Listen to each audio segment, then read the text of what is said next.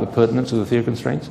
The world is VUCA, volatile, uncertain, whatever. So the possibility of distributing the work equitably in an organization is just vanishing, evaporating.